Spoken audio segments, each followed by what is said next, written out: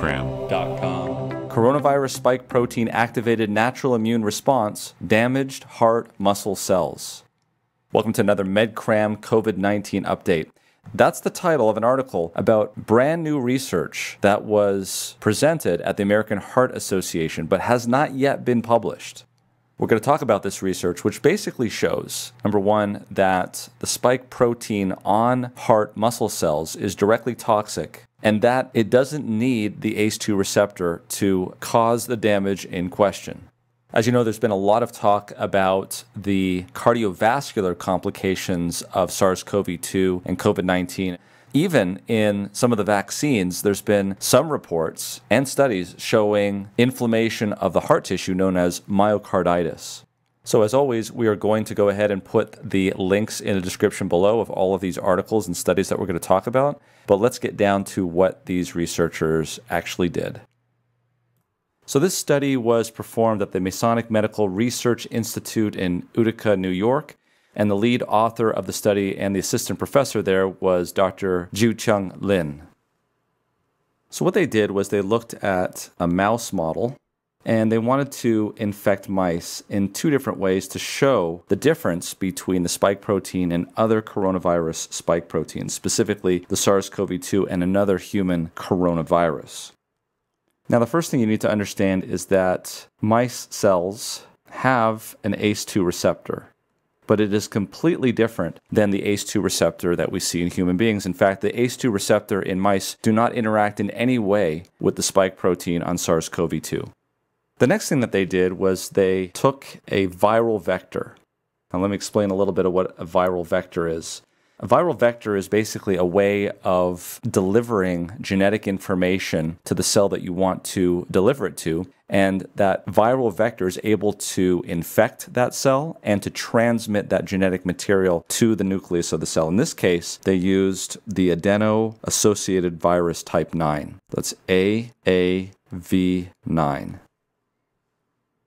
And if you want to know more about adeno-associated virus vectors, I point you to this research article that just came out in March of this year that's actually showing that it may actually be a way of getting the COVID-19 virus into cells to develop antibodies. And so if you want to understand more about how these virus vectors are used, which could give you some more information in terms of what we're about to talk about, I think this would be a great article, and we'll put that in the link below. So what we're doing here is we're setting up two different conditions. As you can see, we have a viral vector here on the left and a viral vector here on the right, and we're going to infect the same type of cells. The first thing that they did was they cloned the SARS-CoV2 virus spike protein.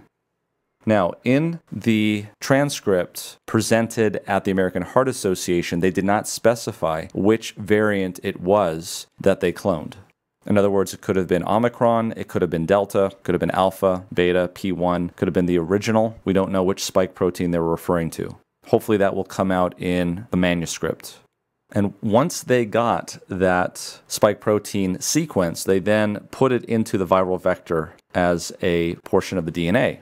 And they did the same thing with a human coronavirus. This is a virus that would give you a cold. It could give you some respiratory issues, but it would never cause any problems with your heart. HCoV-NL63. So they sequenced that spike protein, and they included that DNA in the viral vector. So of course, these viral vectors have spike proteins on their surface. And a key point to understand here is that the spike proteins from both respective viruses actually interact with the ACE2 receptor on humans, but they don't interact with the ACE2 receptor in mice. So that's important to understand. Let me say that again. Both spike proteins are able to interact with the ACE2 receptor on human beings, but neither of these interact with the ACE2 receptor on the surface of heart cells in mice. So what happens is the viral vectors infect the cell of the mice, and the DNA goes into the nucleus where it becomes double-stranded, and then it starts to transcribe into messenger RNA. The messenger RNA then makes the spike proteins. And the spike proteins, of course, are put on the surface of the cells.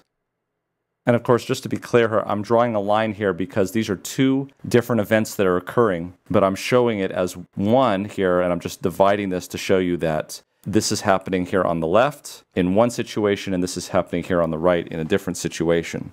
And so those cells that are infected with AAV9 with the SARS-CoV2 spike, of course, they make the spike proteins on the surface. They also have some, of course, in the cytoplasm, and some of them actually get secreted out into the extracellular space.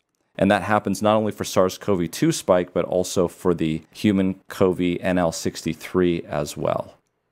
And of course, I want to reinforce here that the ACE2 enzyme in this particular mouse cell is not being deactivated. Nothing is happening to the ACE2 receptor here. The ACE2 receptor continues to function normally because, again, none of these spike proteins that you see anywhere on this page are interacting with the mouse ACE2 receptor. What happens next? What they found is that there were a number of proteins and inflammation that was occurring here with the SARS-CoV2 spike protein, but not with the HCoV NL63 spike experiment on the right side. What they found was a number of proteins along with the spike protein over here on the left, specifically called the toll-like receptor 4. So what is the toll-like receptor 4? It's a protein that is attached to natural killer cells that tells the natural killer cells that this is something that should not be there. It's part of the innate immune system. It does not require previous infection. This is something that innately the immune system knows should not be there and goes after it. In addition to all of these toll-like receptor 4s, there was a lot of inflammation and also enlargement of these cells. So the cells grew in size, became dysfunctional, and also became inflamed. And if you want to read more about toll-like receptors in natural killer cells and their application for immunotherapy, and some basic information about this, you can read here in this article, which we'll put a link to in the description below. But just to satisfy some of your curiosity here, you can see that cells involved in the innate immune system response were initially speculated to be non-specific eliminate microbes without pre-sensitization. However, studies have reported that the innate immune cells recognize microbial-associated or pathogen-associated molecular patterns. And that is exactly what is happening here on this side, but not happening in this experiment where there is a regular HCoV NL63 spike protein, which means to say that there's something about the spike protein after it is created in the natural environment of the cardiac cell in mice here that causes a reaction that has nothing to do with shutting down the ACE2 receptor. Let me say that again. There's something about the spike protein, specifically with SARS-CoV2, that is not the same as the spike protein, which, by the way, hits the same receptor in human beings, the ACE2 receptor. Something different that does not cause inflammation here, but does over here. So there must be a protein or a pathogen-associated molecular pattern, or a PAMP, that is triggering the response here on this side, but is not triggering the response here on this side. And again, because the ACE2 receptor in mice are different than those in humans, and because neither of these spike proteins affects the ACE2 receptor in mice, we cannot say that this is an ACE2-mediated inflammatory reaction. What the authors of this study don't know is whether or not it is spike protein that is bound to the surface of the cell, or whether it is soluble proteins that are causing this reaction to occur, and that is going to be the source of more information shortly. The question is this the mechanism that's going on right now with myocarditis and inflammatory conditions of the heart in patients who get SARS-CoV-2? And could it also be some of the reasons why people who get vaccines get also inflammation of the heart? It's worth pointing out at this point that not everybody with SARS-CoV-2 gets inflammation of the heart muscle, and certainly not everybody who gets SARS-CoV-2 vaccine gets heart muscle inflammation. So the question is what is it that causes some people to get it and others not? Of course, there are differences in genetics, there's differences in environment, there may be differences in the amount of spike protein. There's also some question about the type of spike protein. We said here that the SARS-CoV-2 spike protein was sequenced and is the reason why we have this spike protein on this viral vector. We don't know which variant of SARS-CoV-2 it was. What about vaccine-derived spike protein? Well, as it turns out, the spike protein that is sequenced and put into the vaccines, specifically the Moderna, the Pfizer, the Johnson & Johnson, and the Novavax, are actually significantly different in a specific way from the spike protein in the SARS-CoV2. Now, would that be enough to make a difference or not? Well, we don't know. That study has not been performed. For those of you who are regular MedCram listeners will know that the spike protein was specifically engineered in the vaccines to stay in the pre-fusion complex. That was work that was done by Jason McClellan out of the University of Texas in Austin. And his work was specifically used in the development of both mRNA vaccines, the Johnson & Johnson vaccine and also the Novavax vaccine. And specifically, the purpose of that was to keep the spike protein fused in a specific conformation so that it would be more immunogenic in that conformation. The spike protein that we see on SARS-CoV2 is not fused in that position, but rather is very wobbly and can go into many different types of positions. And if you're interested in learning more about that particular topic and actually hear a presentation by Jason McClellan and how he came about to discover this and what the techniques were, we'll put a link to the video where he describes exactly what he's doing. The other interesting thing about this is the fact that if you are going to get inflammation in the heart, it is the heart muscle cells themselves that need to make the spike protein. And for that to occur, you actually have to have viral particles getting to the heart. And that involves, of course, a viremia. That involves getting viral particles at high enough concentrations that they actually spill over into the blood. And of course, this is something that happens in people who get SARS-CoV-2 in a very serious way, where the virus is replicating in multiple places in the body and exponentially growing.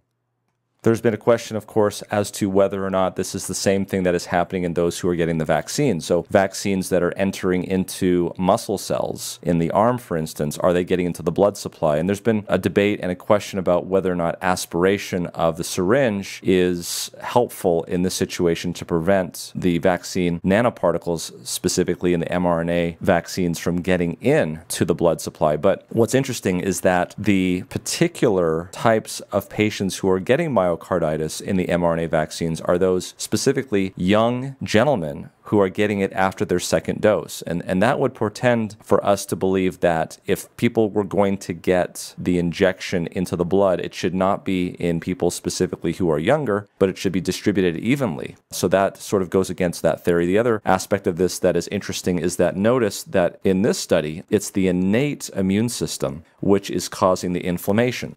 As we've said, the innate immune system does not require previous exposure.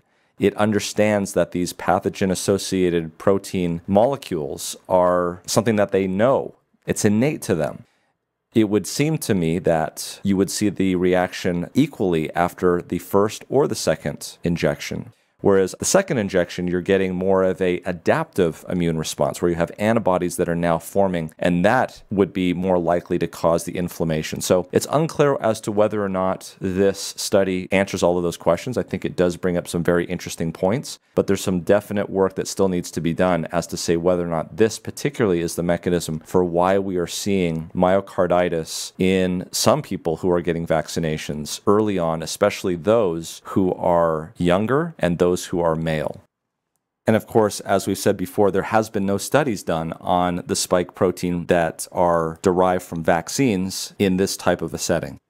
And I believe that that type of a study should be done because, as we've already mentioned, the vaccine spike is deliberately different than the SARS-CoV-2 spike.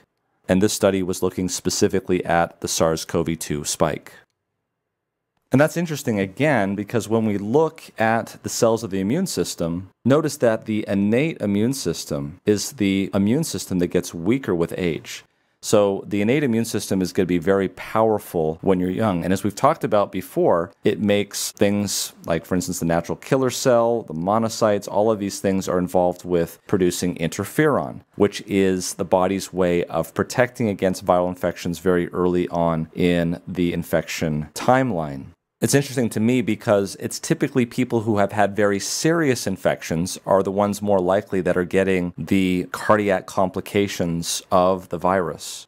So it almost seems as though the innate immune system is being held off, not being allowed to work early on. But then as the immune system is suppressed, the virus then spreads, and it's only then later that the innate immune system is allowed to do what it needs to do. And this is not new. For those who have watched MedCram, they will know that we've talked about this before.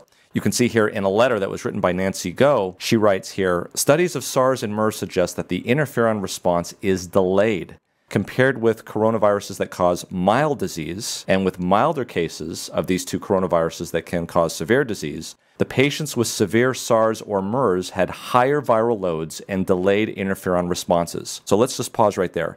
In comparison to our NL63 coronavirus, which just affects the lungs, this is one of those mild cases. They don't seem to delay the interferon response. This is what is being said here in a paper that was published at the beginning of the pandemic. However, there's something about SARS-CoV2 that delays the innate immune response. Could it be that the reason why we're seeing a difference between SARS-CoV2 spike protein and the NL63 spike protein is that there's something about the SARS-CoV2 spike protein that is delaying the innate immune response? Let's go on.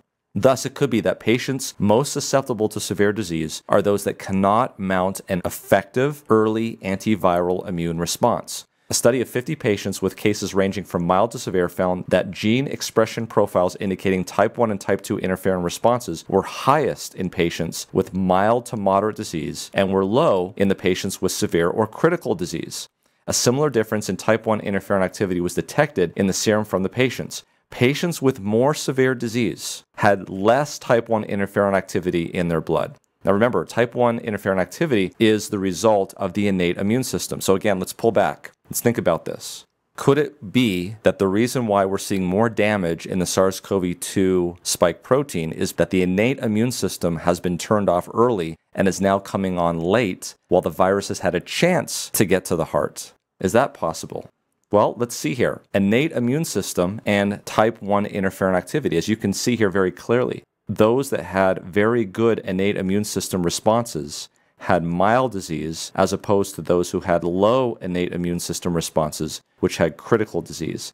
Is it possible that this innate immune system is being suppressed and delayed early on, and then that causes severe disease, and only after that point that you start to see a ramping up of the innate immune system and the inflammation of the cardiac muscle? We've seen that in a number of studies. Here's another study that was published in Science that shows that those people who had mutations in their innate immune system, their ability to produce interferon, the thing that they found that caused inflammation with the toll-like receptors in the natural killer cells. Well, let's just knock all of that out. Well, what happens? There's no innate immune system response. And these are the people, without exception, that had severe COVID-19.